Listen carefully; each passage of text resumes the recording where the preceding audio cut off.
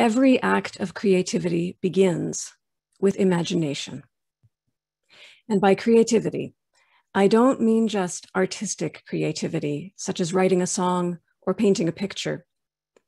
I mean any kind of creating new relationship, whether it be starting a conversation between two people, writing an email or an essay or a sermon, planting a garden, managing a nonprofit, engaging in the work of social justice, or indeed bringing colors together on a canvas or melody and lyric into a relationship in song. Every act of creativity begins with imagination, with an act of dreaming or faith or simply planning. Think about it. When you decided to join this Zoom meeting today, it came about because of some moment of hope or expectation, a moment of imagination that carried you forward, to click on a link to see if what you imagined might be found here. Perhaps it is, or perhaps you're finding something that is different than you imagined. There is always a gap between what we imagine or hope for and what we find. And I'll speak more about that in a moment. But right now, let's affirm and celebrate that spark of imagination, that point of possibility or potential or dream, as the poet and activist Theresa Soto put it. The spirit of life is carried upon the wings of imagination, inviting us into ever deeper relationship with life itself. Imagine that, the spirit of life, as simple and near to us as our imagination, ready to carry us into deeper meaning and purpose.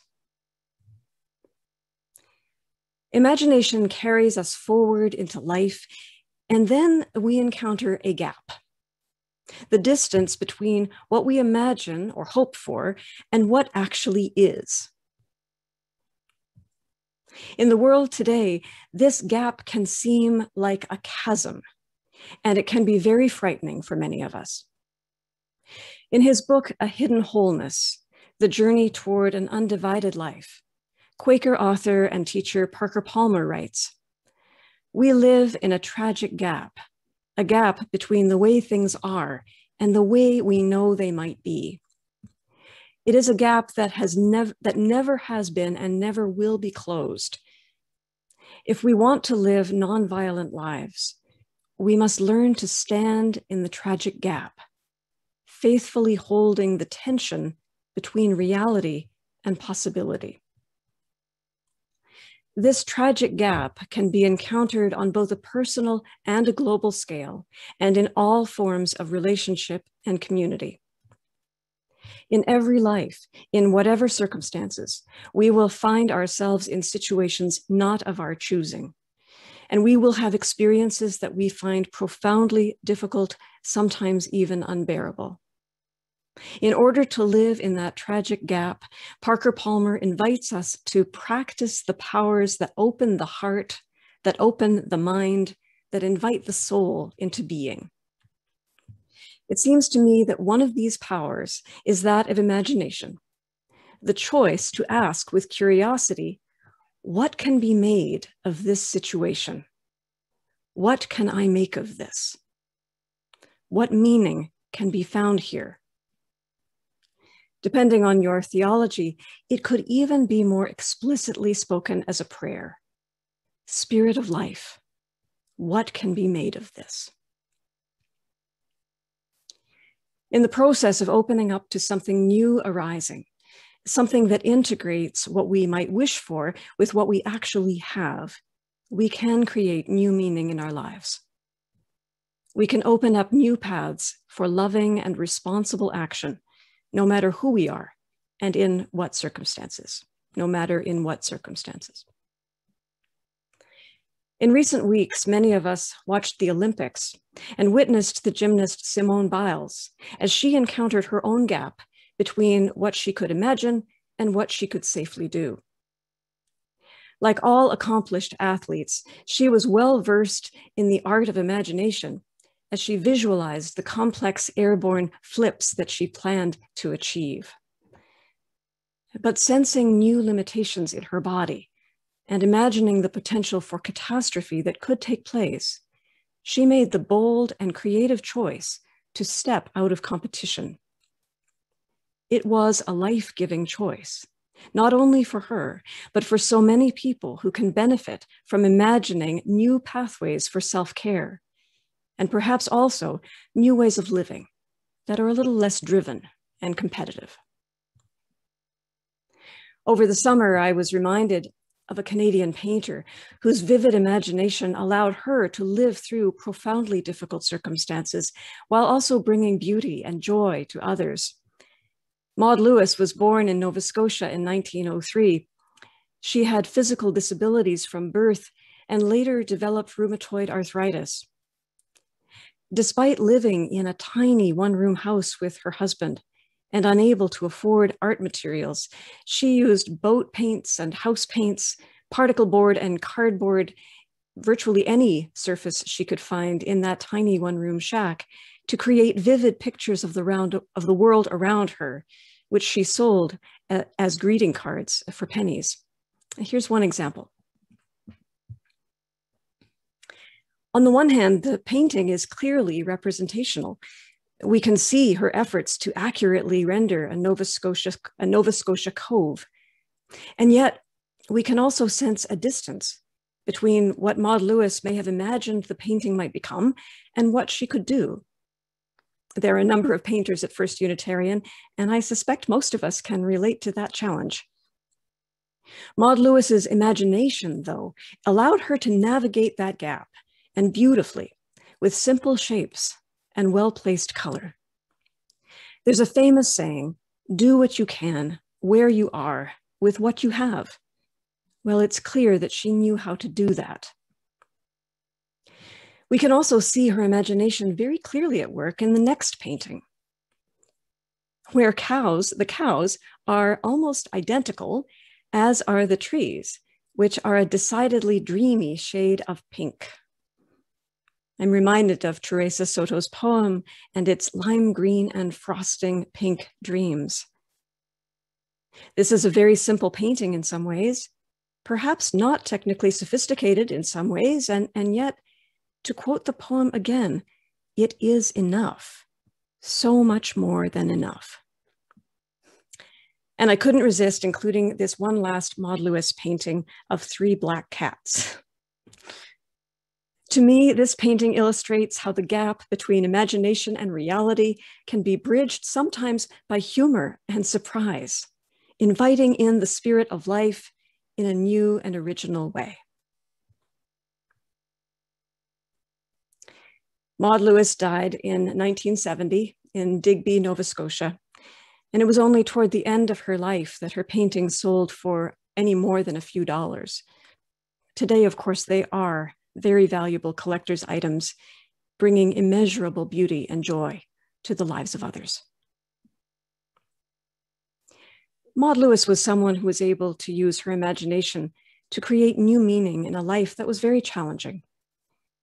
In her paintings, the gap between imagination and reality was filled with her own unique spirit in what one biographer called an illuminated life. Like any visual artist, she created relationship between color, shape, subject, and light. She also created relationship, I would say, between circumstances and meaning. She asked, what can I make of this? How can I do what I can, where I am, with what I have? Of course, the creative imagination need not lead to something as concrete as a painting. It might instead lead to something that helps us find our way through a difficult passage of life. Recently, a 5-year-old boy named Harvey Sutton became one of the youngest people ever to hike the entire Appalachian Trail, covering more than 2,100 miles in 209 days, with his parents, of course. They credit imagination as one of the things that got him through that trip. He was dreaming up plans as he walked along to make spaceships and houses, and to host something called a lava party, whatever that might be. We can also think of the stargazers of ancient Greece or Babylon, people so long ago connecting the dots to create images out of their imagination to guide them and serve as signposts in the night. Wherever and whomever we are, each of us is working with very specific materials and making of them what we can. When we think of the events of our lives as if they were points on a map or stars in the sky, they might appear as a meaningless jumble. It's our ability to connect them meaningfully that matters. We can do that whenever we consider our lives in overview or when we look at any one situation or challenge.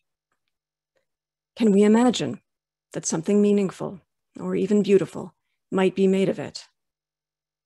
Can we imagine that even taking that attitude might make a profound difference in our lives, allowing us to actively shape life's meaning while at the same time receiving whatever life has to hand to us? Can we imagine being, in the words of the poet Dana Faulds, both the weaver and the loom, creator and creation, the sower and the sown? If this sounds daunting, as it often does for me, can we perhaps imagine the deep and grounded assurance that we are indeed enough, more than enough, made from fragments of the galaxy, and that the antidote to our doubt is dreaming? Astrophysicist Neil deGrasse Tyson is a modern-day stargazer. He's also someone who reflects on the meaning of our singular lives within the vastness of the universe. He writes, "When you look for things in life like love, meaning, motivation, it implies that they are sitting behind a tree or under a rock. The most successful people in life recognize that in life, they create their own love. They manufacture their own meaning. They generate their own motivation." Now, there are times when I find statements like this unrealistic, even arrogant, especially from people who have considerable privilege. And yet, these words do guide me once again toward the creative imagination, the what can be made of this. What a brave and empowering question to put to ourselves in partnership with the spirit of life. Of course, it is one thing to imagine, to open up to the creative process, to engage in its unfolding. It's quite another to know how it will turn out. Many sermon writers have imagined or conjured up a certain certainty, which sometimes can be comforting. One example is the famous line from Martin Luther King Jr., "The arc of the moral universe is long, but it bends toward justice." Well, he was actually paraphrasing our Unitarian ancestor Theodore Parker, who wrote something that, to my mind, leaves a little more to the imagination. "I do not pretend to understand the moral universe. The arc is a long one. My eye reaches but little ways. I cannot calculate the curve and complete the figure by experience of sight. I can divine it by conscience. And from what I see, I am sure it bends toward justice." This, it seems to me, points to the way our imagination may guide us to create a world of greater harmony and love.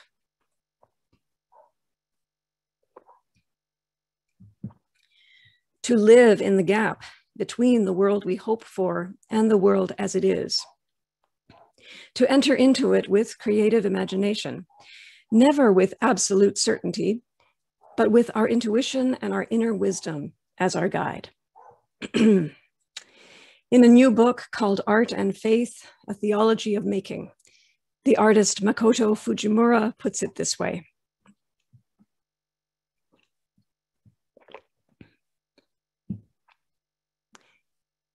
In order to be effective messengers of hope, we must begin by trusting our inner voice, an inner intuition that speaks into the vast wastelands of our time. This process requires training our imagination to see beyond tribal norms, to see the vista of the wider pastures of culture. It is a part of our theological journey to see the importance of our creative intuition and trust that the Spirit is already at work there. Our creative intuition, this is the gap between what I would like to be saying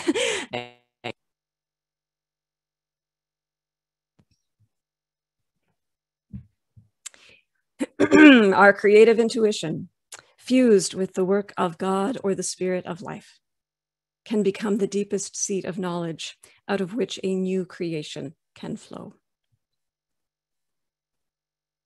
In the days to come, as we ask ourselves what we can make of this wounded world and our place in it, may we know that our imagination is our ally.